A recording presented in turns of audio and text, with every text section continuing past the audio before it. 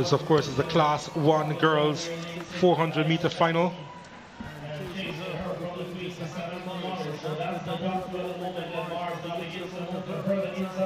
Samantha Morris of the Queens in the grey shorts. Also on the inside, Zwandi Harrison of Woolmer's girls.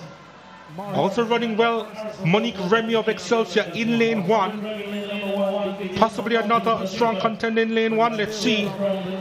But it's Samantha Morris of the Queens in front. Remy trying to close that gap. Also on the inside, Zwandi Harrison of Woolmer's. Remy stepping now on the accelerator, trying to utilize all her strength.